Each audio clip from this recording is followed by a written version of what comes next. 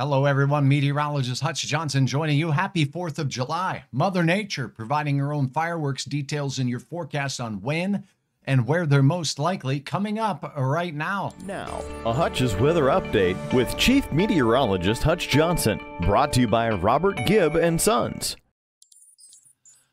This morning, a chance of a few showers and thunderstorms scattered about the region. The main line, though, zipping off to the north and to the east. We still could have some stout thunderstorms in the wee hours of the morning heading into the Minot zone. Also out towards Duluth as we start out our Friday on this 4th of July. Putting things into motion as we head towards drive time, northern Minnesota, Lake of the Woods, Rainy Lake, International Falls, all of these areas along the international border from southern Manitoba right into the Thunder Bay area of Ontario, scattered storms. Not likely to be severe in the morning hours out to the west, but these storms moving up here could bring a risk of a few severe storms as we start our 4th of July. Heading into the afternoon, the heat returns. It's going to be another muggy day, and in the afternoon, we'll have developing storms anywhere along this boundary here. So we do have a low pressure center right here. As that moves up to the north and east, there will be a risk of isolated tornadoes, very strong thunderstorms capable of large hail, and gusty straight line winds as well. We'll go through the risks here in one moment, but as we go into the timeline here, when will they hit and will it impact your 4th of July celebrations? Northern Minnesota, there's a chance throughout the evening hours as we go through. Look at southeast North Dakota and all of eastern South Dakota. Fargo-Moorhead, about 9 o'clock, the storms look to be rocking.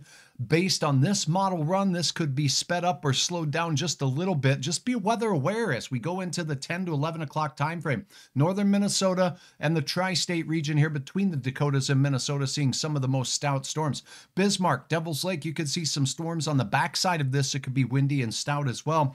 And it does look like Montana will see a smattering of much needed rainfall across the area as well. These trek off to the east all night long. Lakes country, Brainerd Lakes area, all the way up and towards the Grand Rapids area.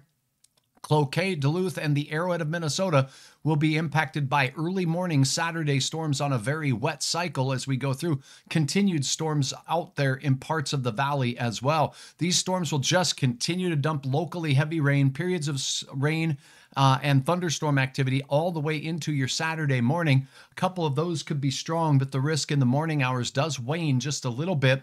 We could have some stout thunderstorms Saturday and Saturday night from central Minnesota and off to the east. Notice them starting to fire here in the heat of the day in parts of Iowa and southern Minnesota. So it does look like a volatile weekend. Let's go ahead and take a look at the risks as far as we have available right now. There is a risk of all modes of severe weather as we go through. The area in green there has the best chance at seeing some severe storms. And here's a look at the modes of severe weather we may see. There is a tornado probability from the Red River Valley into northern Minnesota. The risk isn't huge, but it's not zero. I'll keep my eyes on it. The main threat, very large hail with the heat and humidity as a possibility. In the area you see in brown, including parts of North Dakota and northwest Minnesota, and gusty straight line winds possible across the entire area that we highlighted earlier. Here's your numbers as we go through your day. Enjoy, but stay weather aware. And I do want to make a note. I will be traveling and camping, and I'll do my very best to cover things, but stay informed if storms form in your area on this 4th of July. Temperatures for the morning hours will be in the 70s, muggy. A few remnant storms way out to the east and up to the north is how things are looking. Then as we go toward the afternoon, shower and thunderstorm development where Hutch has them circled here. Temperatures 90 to 100 degrees across our region with dangerous heat indices as well. Stay hydrated, folks. We cool off significantly after Saturday storms in central Minnesota. Off into eastern Minnesota could be strong or severe out to the east. For us in the valley and much of western Minnesota, just a very soggy day with some potent and noisy thunderstorms. Much cooler Sunday and into Monday, then the heat returns Tuesday through Thursday. Our next best chance of storms, unbelievably so, happening on this 7-day cycle. Friday on the 12th, a chance of some stout thunderstorms.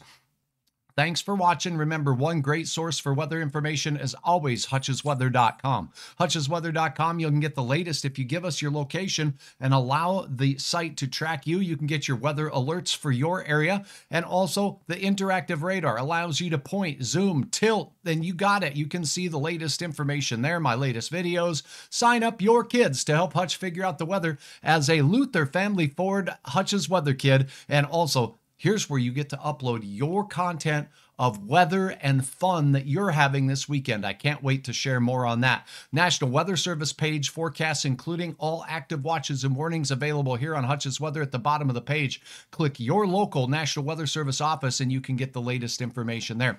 And please do not forget to think of my fine sponsors here on hutchesweather.com, including David Eggers, a State Farm agent right here in Moorhead Insurance. Give David Eggers and his team a chance to quote you for your young driver, your home, auto, life, you name it. They can take care of you. David Eggers, State Farm agent. And now, back to the details on hutchesweather.com. You can get the latest there. Follow me on Facebook, subscribe on YouTube, but be safe and have a wonderful 4th of July. It looks soggy and it does look stormy for many of us. I'll keep you updated to the best of my abilities.